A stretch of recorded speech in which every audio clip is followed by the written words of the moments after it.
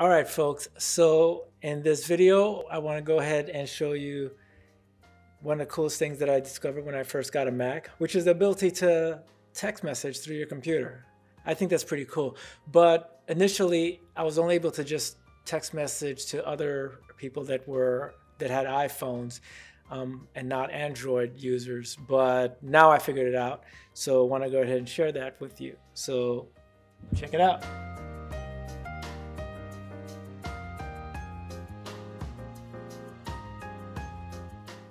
Okay, so let's get this party started. There are two things that we need to do in order to have the ability to message within our computer to an Android phone.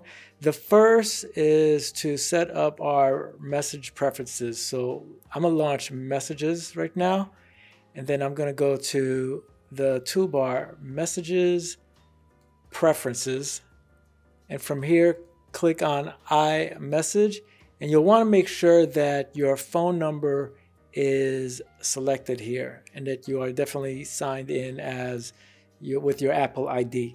So once that's done, you can close out of here. And the next thing is to go to your iPhone, and what you're going to want to do is go to Settings, scroll down to where you see Messages.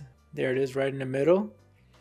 And then look for text forward messaging, which is right there at the top now. And you'll want to make sure that your devices are selected and on. So I have 4 devices associated here, and my MacBook Pro, the one I care the most about, is on. So I'm good here. So I'm gonna go ahead and close that out. And at this point, I'm gonna text to a number that's gonna behave just like an Android phone, except it's a Google number. So since it's not on the Apple network, it's going to work just like an Android. So I'm going to put in my number here and type in a message, rise and shine. I'll hit enter.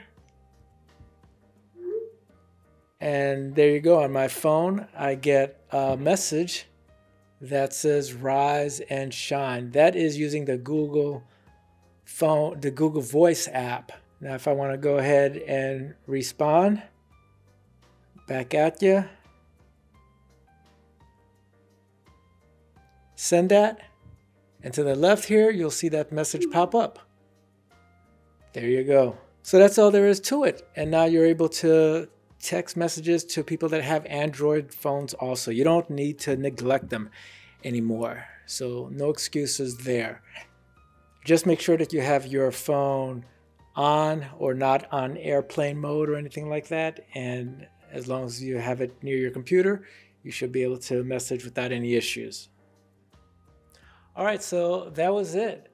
Let me know if there's another way that I'm unaware of to message Android phone users. That would be cool to know. Just drop that in a comment. But other than that, I look forward to seeing you in the next video. Talk to you guys later.